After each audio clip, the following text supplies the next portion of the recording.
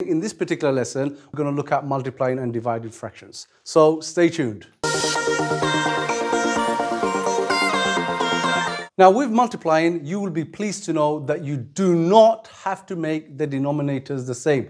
Do not make or attempt to make the denominators the same. I have been marking papers and I've seen sometimes that students often try to make the denominators the same because they're so drilled into making the denominators the same for adding and subtracting fractions that they continue doing it for multiplying and division of fractions. So please do not worry about making the denominators the same. How do you deal with it? Well, simple, you just multiply across. However, I would like to give you some advice. So see this one here, I'm going to do it. So 3 times 1, which is 3, and then 5 times 6, which is 30. The answer is 3 over 30, and then you simplify that by dividing by 3. So that divided by 3 is 1, that divided by 3 is 10, and the overall answer is 1 out of 10. However, I would like to give you a tip, an advice that will make your simplifying job easier. So what you do is, if you look back at the original, you try to compare opposite values. So here, 5 and 1, and here you have 3 and 6. And you try to cancel down if they have a common factor between them. Now 5 and 1, they don't have a common factor between them other than 1, which it doesn't really count. But 3 and 6, you can simplify. You can divide this by 3 to give you 1, and you can divide this by 3 to give you 2. So you end up with the fraction 1 over 5, let's just write this down, times by 1 over 2. And then you just multiply across. So you just multiply across, giving you 1 over 5 times 2, which is 10. Right? So I'm going to try to employ this method as much as I can because it makes simplifying, the job of simplifying, easier. So let's have a look at this one now. We have 2, 1 over 7 times 1, 1 over 5. Okay? We are going to convert both of them into a top-heavy fraction. So 2 times 7 is 14 plus 1 is 15 over 7 times by 1 times 5 is 5 plus 1 is 6. So 6 over 5. Just testing to see if you understand. Do I need to make the denominators the same? No, I don't, because I'm multiplying. All right? So I can multiply across. But I will look for common factors. So see here, we've got 7 and 6. There's nothing in common here.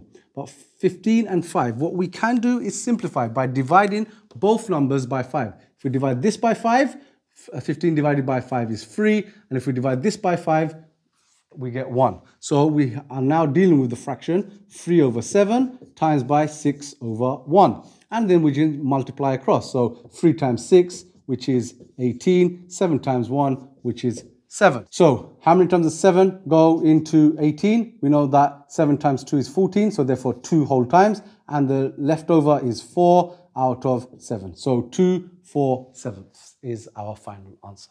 Right, now let's move over to division now. Now with division and multiplication work hand in hand. Why? Because division actually ends up becoming multiplication.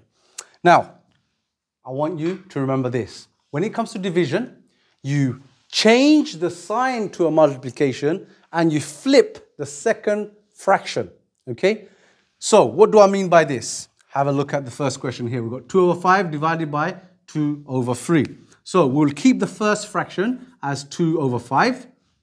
We will change this sign into a multiplication sign and we will flip the second fraction. This is the first fraction, this is the second fraction. We'll flip it. So instead of 2 over 3, we'll have 3 over 2.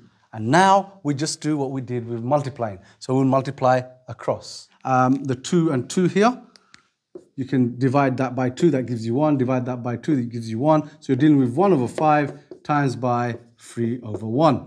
So 1 times 3 equals 3. 5 times 1 is 5. So the answer is 3 over 5. Now, this one is quite interesting because it has a whole number, it has a division, and it has a mixed number as well. Right, first of all, let's deal with this mixed number because we've been dealing with it throughout the video. So let's do that first. So 1 times 7 plus 2, that gives us 9 over 7. And then we have the division, and then we have this 3. How do we deal with 3? 3 can be written as a fraction as 3 over 1. And there we have it. So we have 3 over 1 divided by 9 over 7. Now, because it is division, which will turn into a multiplication, we don't need to have the same denominators, remember that. Okay, so don't worry about converting the 3 over 1 to have a denominator of 7. We make the division sign into a times sign. We keep the first fraction as it is, so 3 over 1, and we flip the second fraction. So instead of 9 over 7, we flip it, it becomes 7 over 9.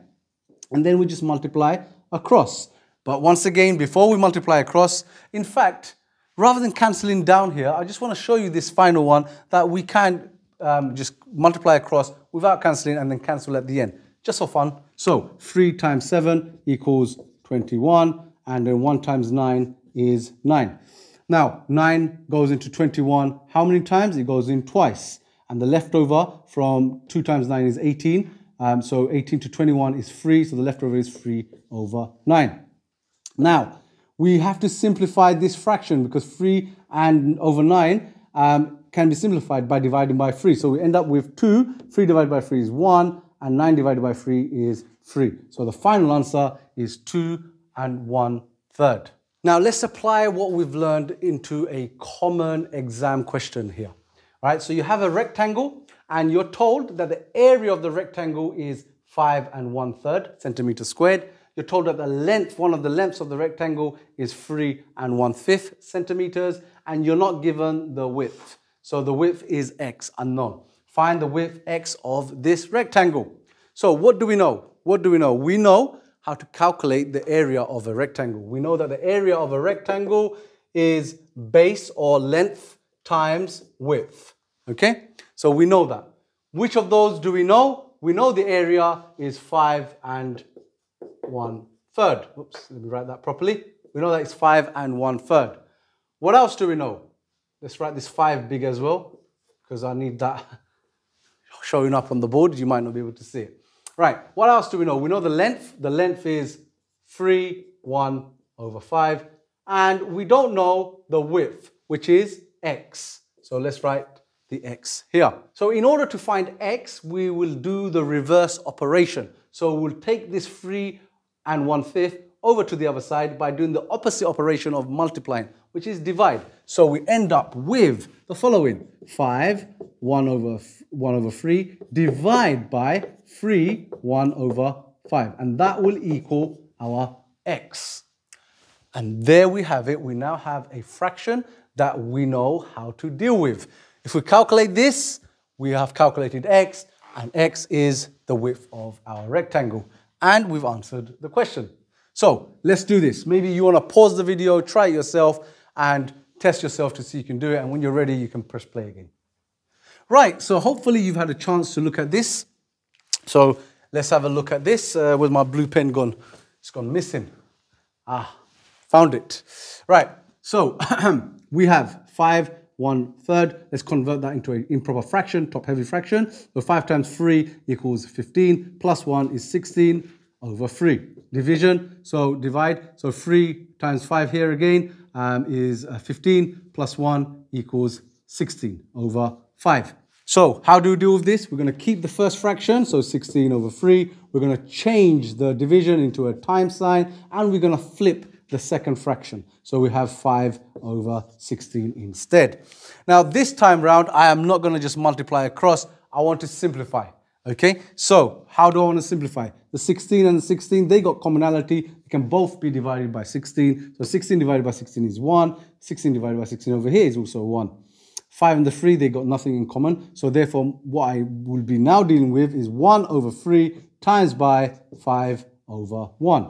And that's nice and easy because 1 times 5 is 5. 3 times 1 is 3. And my answer is 5 over 3. And the unit, because the length that I'm looking at, or the width, it's in centimeters. But have you forgotten one thing?